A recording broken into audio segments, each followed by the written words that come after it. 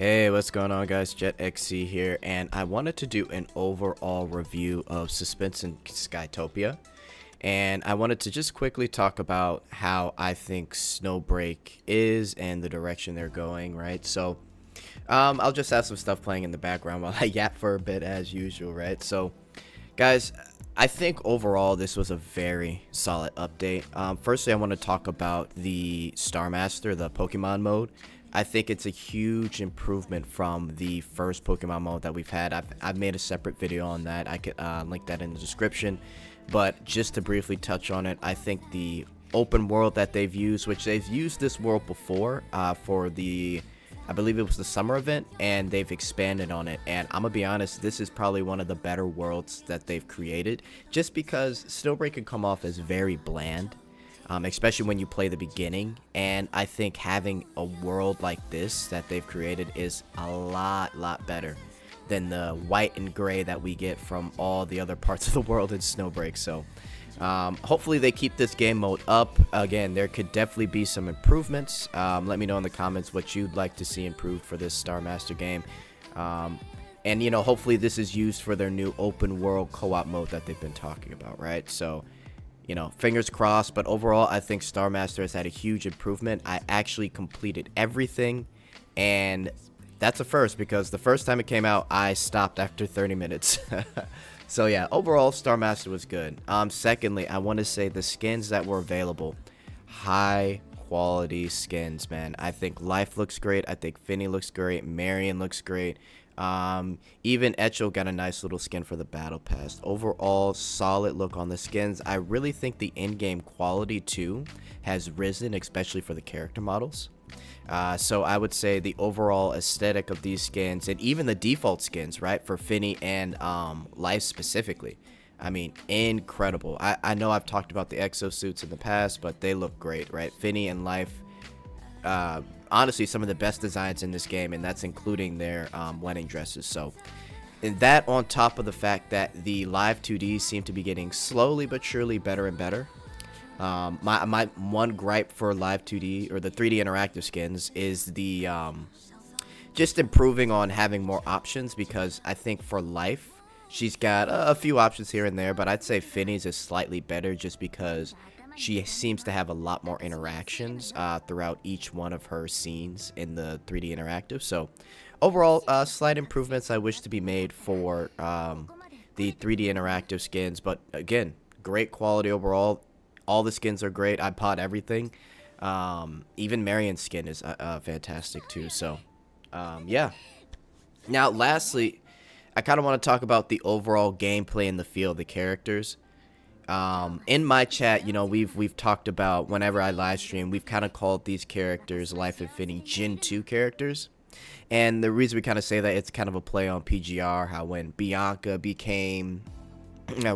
came out, that was kind of the start of like Gen 2 characters in Punishing Gray Raven, where they could do things that a lot of the older characters just couldn't, and they could do it a lot faster, a lot quicker, right? That's how I feel about Life and Finny. Finny and Life have made okay, first off, Finny has made gameplay for every single character so much easier. Who knew adding extra ammo and giving it 3 charges as a support skill would be insanely busted? Not only that, but giving a slight increase in damage.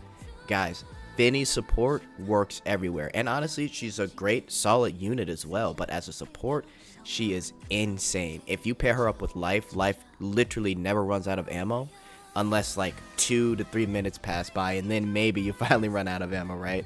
That's how good her ability is, and it keeps up with her dash skill and her standard skill as well. So overall, Finny, fantastic. Life, being able to jump around, dash back, dash forward, see her kind of spin around in her key animations. I think it's a great kit. I love her ultimate, how she kind of goes Devil May Cry mode and she spins around with her guns.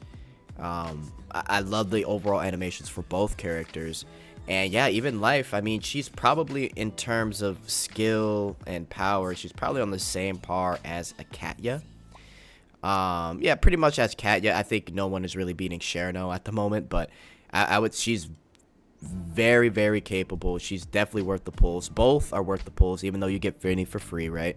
And the manifestations and neuronics for each character are overall just really good.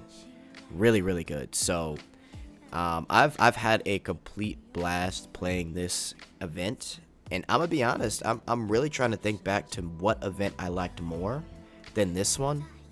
And you know, I did like the event with Katya, I did like the summer event way back, but in terms of just like fun in gameplay, I gotta give it to Suspense and Skytopia, man. I think the first year Annie has probably been their best event yet. Now maybe that's might be because we got a character for free, I don't know.